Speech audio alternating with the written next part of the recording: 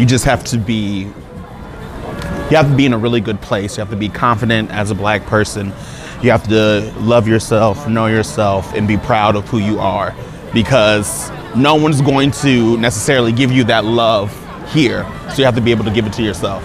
Welcome to the Melanated Files. In this series, we highlight and share the stories of black people from across the globe. Remember to subscribe to this channel for weekly videos and also follow us on social media for regular updates. Let's get into the interview. My name is Michael Smith and I'm from North Carolina. All right, so tell me, like, why South Korea? I like South Korea because I feel like there's a lot of opportunity here. And so the first time I was here, within my first 3 months, I was on a national television show and I won Most Popular. I got to do some modeling, a little bit of acting, and you can do that while simultaneously teaching and saving money. So it's just a really good place to kind of follow your dreams and also get your life together. All right, nice. So how long have you been here and what do you do? Well, I've lived in Korea for a year. So I lived here for a year and then I moved away and then I came back. So I've just been here now for less than a month. And I'm a teacher. So I teach at a camp school. So I teach all grades from like 3rd all the way up to high school. Nice. So what do you like the most about South Korea? I like how it's easy to get everywhere. Like the country is so condensed, it's not a lot of headache to go places. So if I want to go to Busan, boom, 4 hours. I want to go to Seoul, 1 hour. If I want to go to Jeju, it's like a $60 plane ticket. What do you like the least? Korea is a very homogeneous society. So looking the way that I look, I stand out a lot, and they're not very inconspicuous when it comes to staring and making you feel like you may be different. So that's one thing that I like the least, but you kind of get used to. What's the general attitude toward black people here in your opinion? I feel like the general attitude towards black people is that we're just different in every way and shape and form possible. So you will always get a lot of stares, people taking pictures of you, people wanting to touch you, your hair, your body, just to like almost making sure you're real in a way. And it can get a little bit awkward sometimes, but I try to understand that they really have no black people here. So they're all in a way like children trying to discover like this new person in their environment. Do you have an ambition for life in South Korea? I would love to get into more modeling, more acting, and I feel like there's a good industry for foreigners here for that. What's the funniest thing that has happened to you as a black person in South Korea? The funniest thing that has happened it's funny now, but it's not funny when it happens, but a lot of times when I go to the urinal, a lot of other older Korean men will come and try to sneak a peek to see what it looks like. And so that is something that now I can chuckle at, not just like, hajimayo, don't do that. And what's the reaction when you say that? Oh, surprise. They're like, oh, I didn't know that you wouldn't want me checking you out in the bathroom. What's the best life advice you've received? The best life advice I've ever received is to be yourself unapologetically. And that's something I try to do every day. If the world was listening right now, what's one message you would share? Be yourself unapologetically. What's your favorite Korean food? My favorite Korean food, dankatsu, which is like pork belly, and I get it with the cheese in there because I like to live on the edge.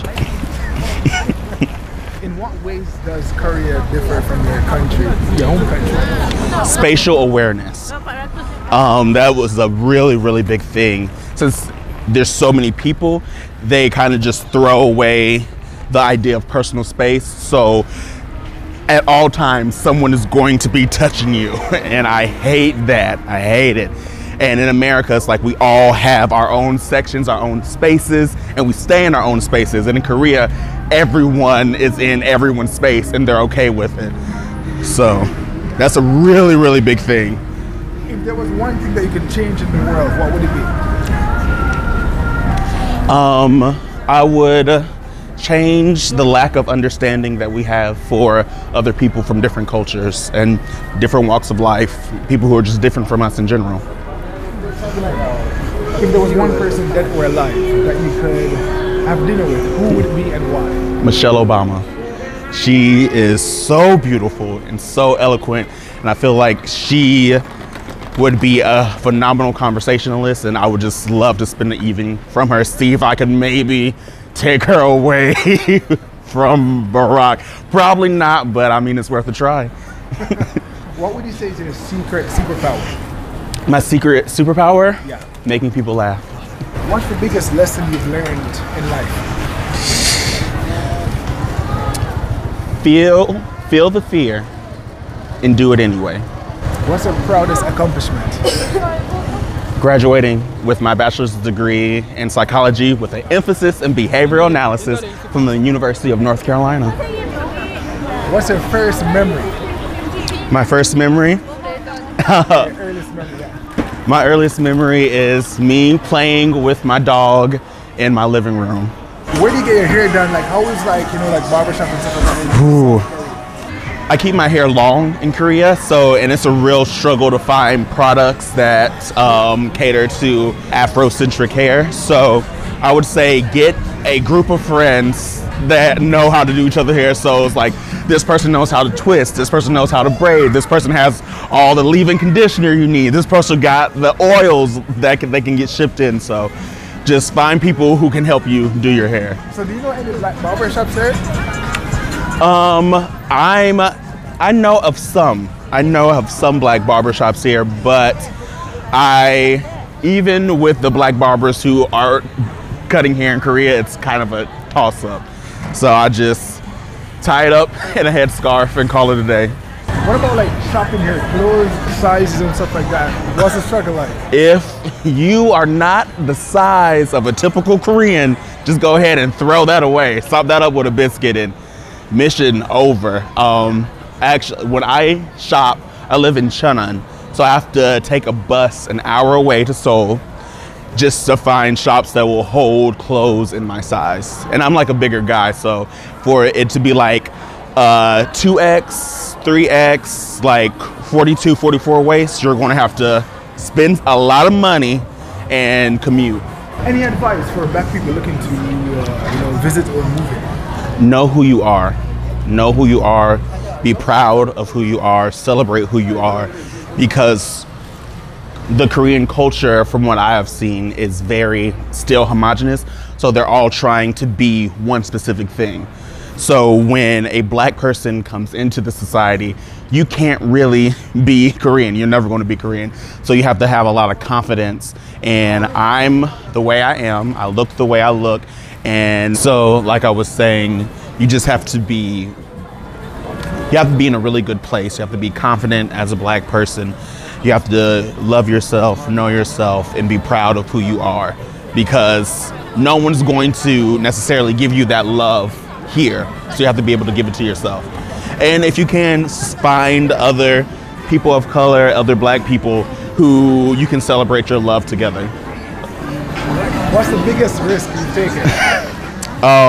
So I was drinking at a club, sat down at a table, and 3 Korean guys come out of nowhere and they start yelling and pointing at me like, "Why are you sitting at our table? You're drinking our bottles," which I was not. I was just sitting down.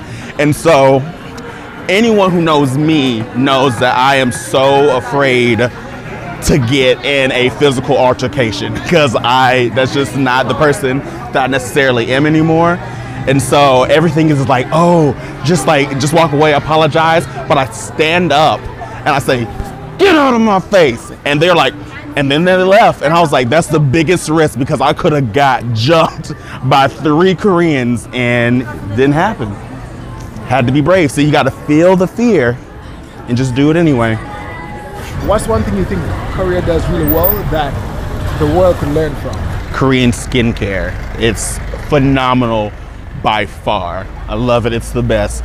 They have like a 16-step program. They have face masks. They have toners, essence, lotions, all facial cleansers, and it makes your skin look like you have no pores. And I love it. And just when me going back to America, I could see a big difference in using American products than using Korean products. Anything else you'd like to share that you think is important for people to know before they come here, black people primarily? Have fun. It's a wild ride, Korea, and you can either come here and you can just do your job day in, day out, like go out with friends sometimes, and that's good and everything, but you could have experiences that you never thought you could have. You could go places and do things that you've never even dreamed of, and that is what I would encourage anyone to do. Come here and just go crazy. What's one place that you think people should visit, like a must visit if they come here? One place they must visit.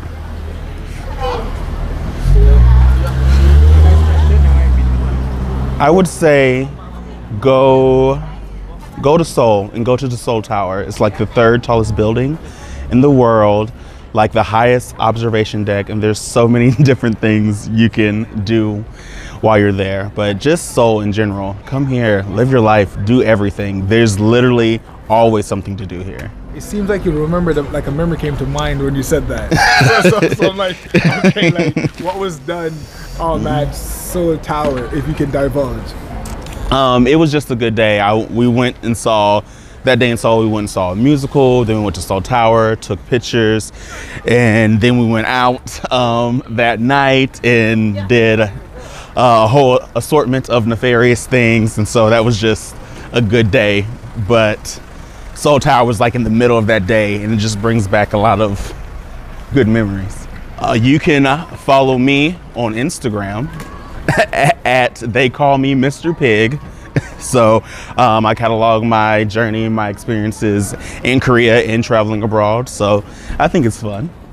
Thank you so much for watching. If you would like to share your story or have us visit your region, send us a message on any of our social media platforms or via our website. That's good.